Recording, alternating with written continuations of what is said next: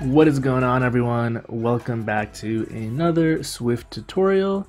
Today we're going to be taking a look at how you can request permissions in your app, and more specifically how you can do so in a nicer way than a traditional pop-up that you're pretty used to, I'm sure, after using an iOS device. So we're going to be building what you see here. We can nicely present the permissions we want in this list. We can of course hit this button to request it. Once we allow the permission, this changes to allowed. We can do this for a number of a number of permissions, including different types of location permissions. Here, of course, we only have these three permissions, but you can do this for anything. And as you saw there, once we have allowed all the permissions, this will auto dismiss. And this UI is, of course, dark mode compliant. It's also available for iPad. And yeah, we're going to be building this. So that said, make sure you absolutely destroy that like button down below. Helps out with the YouTube algorithm. Subscribe if you're new. Get Xcode ready, get excited, and let's talk about some permissions. Quick pause before we get into the video. If you haven't seen it already, I am hard at work putting together iOSacademy.io, a community where all of us iOS engineers can come together, learn how to build some of the top apps like Facebook, YouTube, and Instagram, in addition to interview prep to land some of these iOS roles at top tech companies. So if you're interested in the free and premium content to come, head on over to iOSacademy.io and enter your email address in the waitlist form, and you will be notified as content becomes available. That said, let's get into the video. Alright, so let's get started by creating a new project. And we're going to stick with a single view application, and let's call this my permissions. Save it to our desktop and jump right into it. So we're going to be leveraging a framework called SP Permissions to basically get the user interface and all the management stuff that it provides into our app. So we're going to bring it in via Cocoapods. So let's get started by opening up Terminal, CDing into our project, doing a pod init. And if you're not familiar with Cocoapods, I've got an earlier video on them, so do take a look. Do an open pod file. And what we actually need to do, and what I recommend you do, is instead of bringing in the entirety of the framework, what we should do is bring in the subset of the framework that you need for given permissions. So what the heck does that mean? So if we type in SP permissions, let's say our app only needs the camera, location, and microphone permission. We should only do camera, location, and microphone.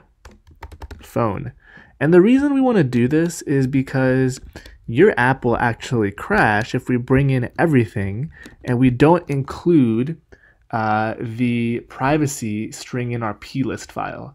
So if you're familiar with how permissions already work, you need to include a privacy string in your info.plist file in your project. And this file basically, or this privacy setting shows the user a string whenever you see in an app that so-and-so app wants permission. It is basically a usage description. And Apple is super nitpicky about only including permissions that your app truly uses.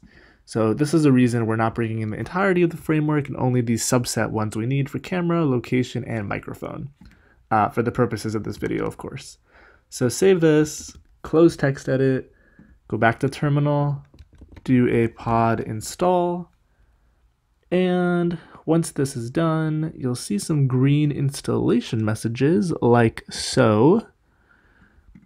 But once this is done, we can actually close this Xcode project, and we want to open up the project name.xc workspace.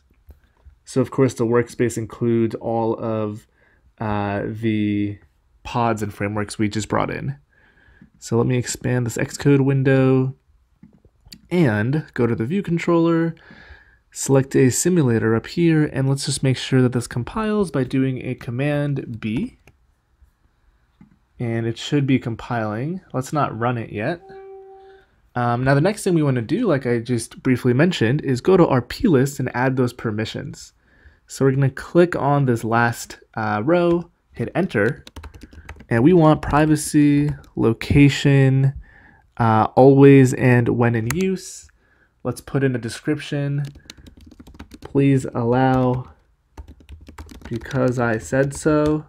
Please don't actually use this in your application. It will get rejected super fast. The next one is privacy. What else did we say? Camera. So let's bring in the camera usage. Please allow access so I can see you. And then we also want the microphone. So you can imagine what I was saying earlier. If we include the entire framework and we have to put every single privacy description here, it'll get out of hand very fast. Let's see. Please allow access so I can record you. That's not creepy at all. So now that we have these three here, let's go ahead and just hit Command R to build and run.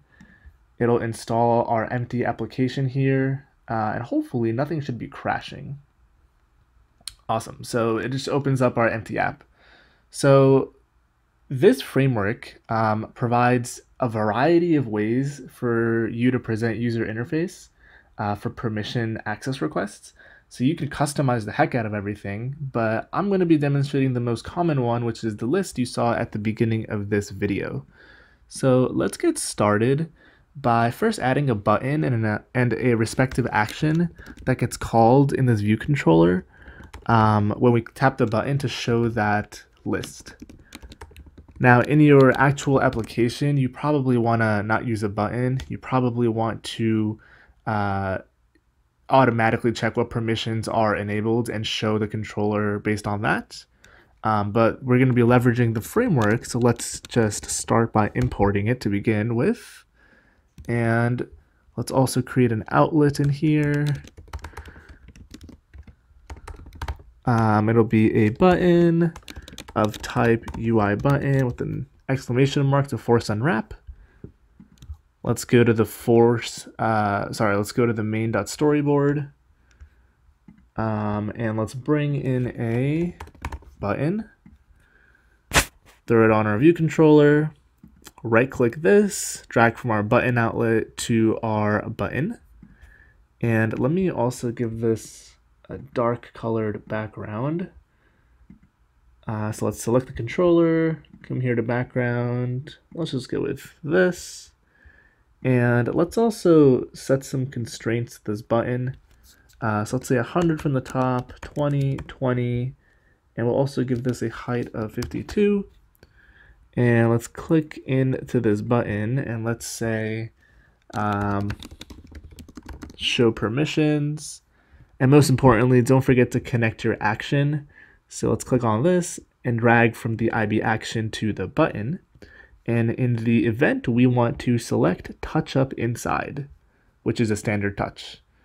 So now let's hit Command R or hit that play button up there to build and run your app. And you'll see your button pop up here. Of course, it's not doing anything yet. So let's go back to the view controller and let's actually see how to bring up our SP permission list. So like I said, we'll use a list method to present the UI, which is pretty easy. So we're going to say let controller SP permission, and we want a list. And this takes an array of the permission types we want to request. So you can see there's a bunch in here. So we want camera, location. Let's see, there's a couple location ones in here, it looks like. We want this one because this is the one that matches the one we put in our info P list. And lastly, we want, what did I say? Camera, location, and microphone. So now that we have these in here, we can set some text on this controller. So we're going to say title, I believe it's title text. Yep, there it is. Permissions. You can also say controller.header text. Please allow to get started. And there's also a footer text. These are required. And before we talk about the delegate and data source, let's simply present the controller. And instead of doing a standard present with an animated, for this controller, what you want to do is you want to do controller dot present on UIViewController, and that'll be self. So that should be the minimum requirements to get this showing up. So let's hit Command R. Let's hit this, and you can see we've got this awesome looking user interface now. We have icons, and these icons are pre-built into the framework. We've got the title of the permission, and then we also have the button here, so we can select it. And you can see that we get some console logs printed down here. We should get a pop-up for the permission, and once we allow it, it should update the button. Looks like for location always, it's not actually presenting. And let's see, the reason it's not presenting is, looks like the location string is missing from the plist. So maybe we actually did the other location, which is location when in use. Also, let's hit Command R one more time, hit this, and it's still not showing up. So let's go back to the plist, and let's see what we messed up. So we have location, when, always and when, and I think we need another location. So there's location always, here we need location usage description. So we're gonna say, please allow location so our app can stalk you. So that sounds like a pretty nice user-facing description. So let's hit this again, hit this, and it's still yelling at us. And the reason is because we changed this to be the other location, and we want it to be always and when in use. So you can see down here that it actually tells you what thing is missing from the plist. So it becomes easier to debug. Even though I don't read it half the time, and we still aren't seeing location. So how about I read the error? So let's see, no factory registered, that's irrelevant. Privacy sensitive, we need NS location always and when in usage, when in use description. And we also need NS, okay, this is what we're missing. So we also need to supply the other location privacy string. So I like to leave these uh-oh moments in the videos when I screw things up myself, because I think this is the best way to learn, to be completely honest. So we also want location when in use. I'm going to be lazy and copy and paste the string. So there are 3 location things you need, I guess, in here. The first one is always and when in use, and just usage. So let's try that for the third time. Third time's a charm. Let's hit this, location, and there we go. There's our pop-up. And once we allow always, you see that all 3 of the permissions were allowed, so it went away. And if we hit it, we can get this back, and you'll see if we click on any of these permission buttons, it'll just dismiss because everything is already allowed and good to go. So that being said, that's how you actually show the controller. And you can see it's actually a pretty nice user interface. It's got our icons, images, the buttons that automatically update, and all of it is done for you. Now, what if you wanted to customize the icons and all that jazz and use like a function, a delegate function, to figure out what permission was denied so your app can handle? What you can do is you can actually set the delegate, which is a SP permissions delegate. Whoops. So delegate is self, and we can have this controller conform to SP permissions delegate. And if we click into this, you will see that there are a number of functions in here, and by that I mean these 4. So there are this did allow function, did deny, did hide, and deny data. So you can implement these functions to basically figure out what was allowed, what was denied, what was hidden, and this denied data basically gives you any optional data that the system tells you about why it was denied, or things around that. So that's what the delegate is for. Now there's also a controller.data source, and we can assign that to self. And you can ignore the error here because we haven't conformed yet. And that's a SP permissions data source. This error will go away. But now it'll yell at us because this data source has some minimum required functions. So if we hit fix, we can see the minimum requirement is this function here, which is configure cell for permission. And what this data source lets you do, if we click into it, you'll see that's actually the only function. It'll let you customize the cell that is shown for each of the permissions.